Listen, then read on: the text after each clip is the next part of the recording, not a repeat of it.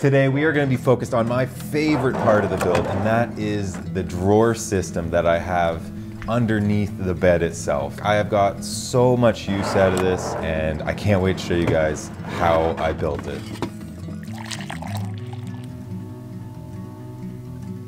So in the last video, what we accomplished was building a floor for our truck cab camper, and we also built the initial bed structure. And of course, in this section of the build, we are going to be focused on building this awesome drawer system. And this drawer system is going to have one large pullout that's going to have a huge chest storage within it. But below that, we're also going to have this pullout, and that's going to act as an extra working surface, a cutting board, you name it. I've found so many uses for this. Also in this video, we're going to cover a couple more things. We are going to build some more support for the bed structure. And lastly, we are going to make a topper for our bed and add a couple large chest storages within it. So let's jump right into the video and see how we did this. So the drawer system was probably one of the harder things that I had to do. So when you guys take this on yourself, of course, you're all going to have different measurements for the drawer that you want to accomplish. And one of the easier ways that I found to do this was just to visit a website. And once you're on that page, it's so simple. So you're just going to put in what height, width, and depth of your drawer system that you want to make. Put in the width of your materials. I used 3/4 of an inch plywood. And since we're using that Craig pocket hole drill system, we're going to want these joints to be butt joints. Plug that in, and the website spits out all of the cuts that you need to make. So it's just a really easy system. You don't have to think about it a whole lot, and you have exactly what you need to do. With that accomplished, I set out to rough cut everything to size and get ready to build this drawer.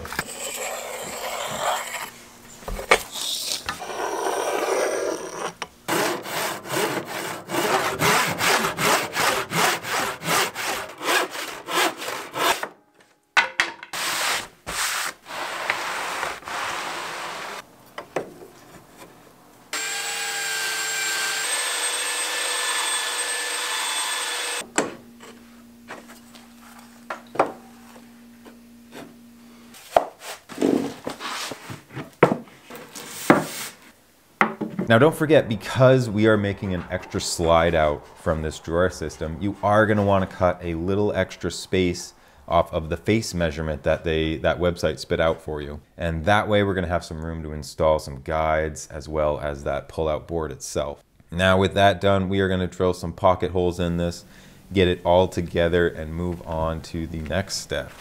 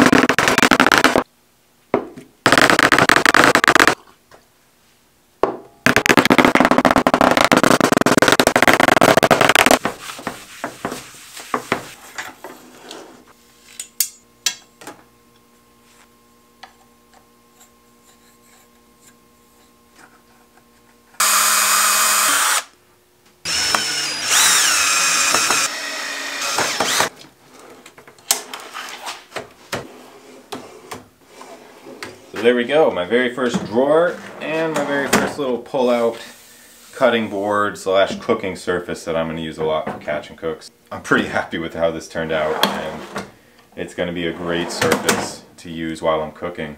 As far as this goes, I may put a flat surface on the top just by recessing these sides a bit and having something that can kind of slide over it. That way I can set things here while I'm cooking, maybe put some ingredients up there and whatnot. But yeah, this worked out better than I expected.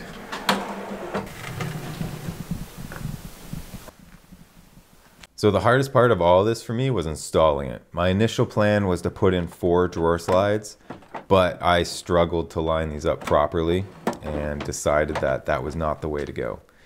So I ended up putting 2 in, and these are rated for 100 pounds. And so I installed that and it worked perfectly fine, and I've had it like this for over a year now.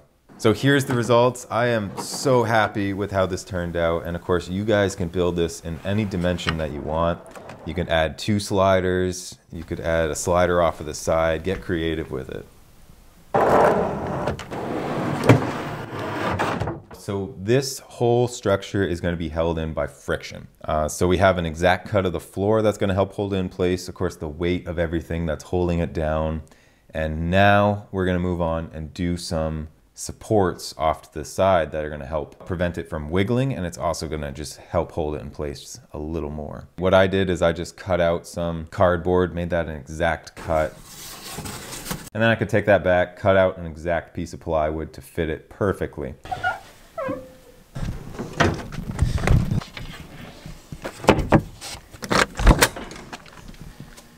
Now of course, if you have a jigsaw, that's definitely what you're going to want to use for this cut. But I didn't, so I used a combination of a saw along with a Dremel and a sander to make sure that it was a perfect fit. If you had a jigsaw, this would be a nice easy cut, but that doesn't matter. I mean, no matter what you want to do, there's always a way to do it. Whether or not it's the fastest way, you can still get it done. So yeah, let's see if this fits, and if it doesn't, I'm going to keep sanding the dimensions till they do. Fits like a glove. That is probably the most accurate cut I've made this whole time.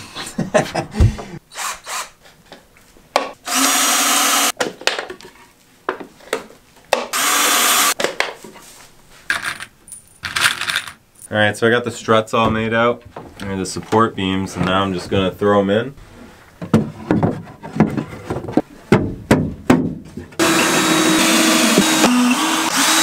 Well, that's done. So now with those, I can basically just finish the top platform, and this whole thing will be, at least the bed portion will be wrapped up. Make a couple drawers, or not drawers, but like chests where I'm sitting, and then call it good for now. And I got the measurements from the back of my truck. See, I wrote it down. So it's going to be 73 3/4 by 43 3/4. So this is basically the last major cut I need to make for that side of the truck. So I'm just going to drop that pallet down, rough cut it to size, and then I'm going to go in and I don't know if I'm going to trace it out or maybe line it up and get a good idea of what sections I need to cut out. The final top of the bed structure is cut out to rough shape. So I'm just going to show you guys what I'm going to do next.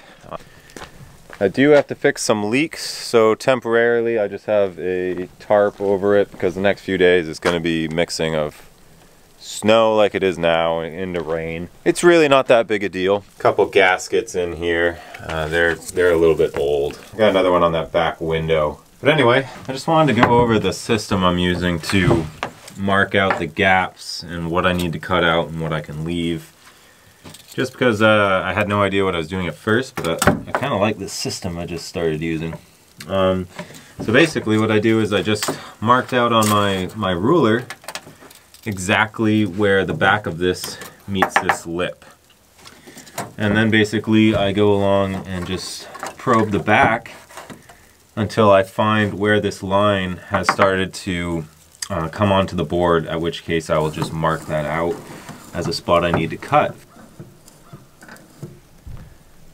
So now, if you had a jigsaw, you could just basically cut along this line, make it really quick and simple. Unfortunately, that process is going to take me a bit longer, but it doesn't really matter. It's going to happen in the end, and there's always a way. So I'm going to get started on that, and I'll show you guys how it worked out when I'm done.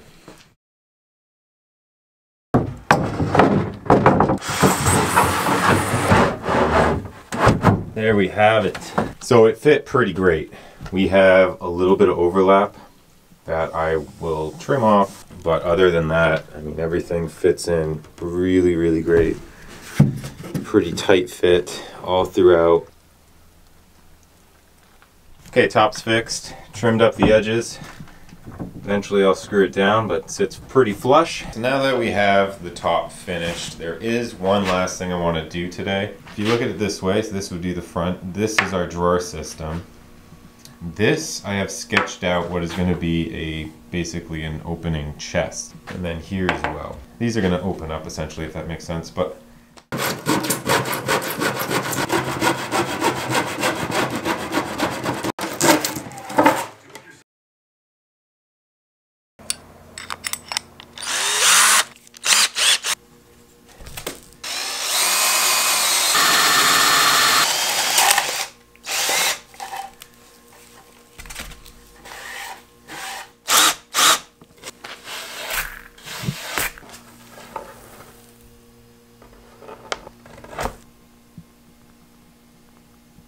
and there we go. So they work perfectly. We're able to access these absolutely giant storages in the bottom.